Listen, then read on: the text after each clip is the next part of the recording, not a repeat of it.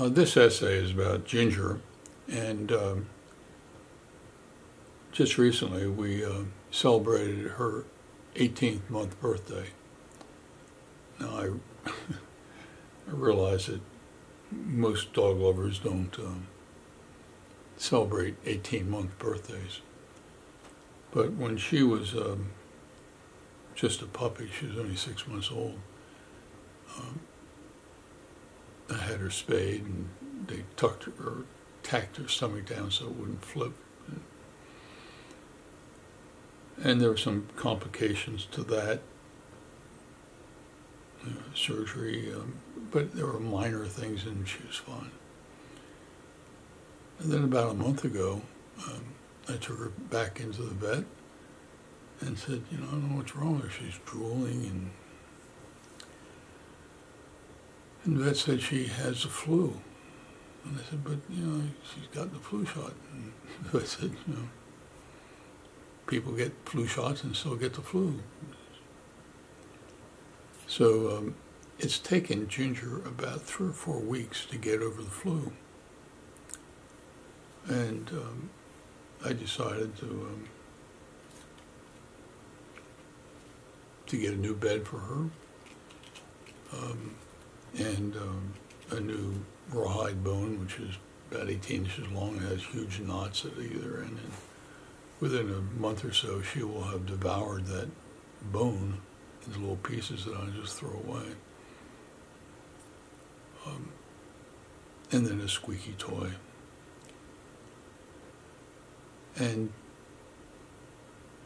all my friends that see me with Ginger know all about Ginger's being spayed and having problems and having this flu and having problems with drooling. And so I told them all I was going to write an article about it. It's just a cute article. I wrote the article after the celebration of her 18th month birthday, and it was a happy time for us all. Gave my web administrator my new essay about Ginger's 18th month birthday, and sat down and am doing the video to send to him tonight. This morning started as a regular morning, Ginger and I. We get up at 6:30 in the morning, we go out for a walk, go to a part where you can play chuck it without getting into people's yards, and had a good time for half an hour, 45 minutes. I came home with Ginger. I did some online working, classes I'm teaching, wrote a couple essays. And at noon, we went out for a long walk around the lake, and probably 25% of the lake is undeveloped as far as housing, and at that point, I just take her off her leash, and she just runs wild in what I call the moors, or the badlands, just simply places where houses haven't been built.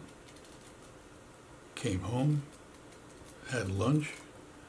I went back to my computer, and Ginger lay down in her new bed with her toy and her rawhide bone. I worked for an hour or so and happened to go upstairs to get a cup of coffee or something. And Ginger will wake up instantly when she knows that she can hear something. And so she starts to follow me, and I turn around and say, "How are you doing, Ginger?" And I looked at her, and she's limping on her left front paw. So this essay was simply going to be a story about her 18th month birthday. Tomorrow, unless she gets over this limp, I will have to take her back to the vet. So initially, this article is just telling you about the celebrating Ginger's 18 month of sheer happiness between the two of us, except for her being spayed and her having flu. And now my concern is, why is she limping when nothing's happened to her foot? So I appreciate your time watching, listening to this video, and reading this essay. You take care.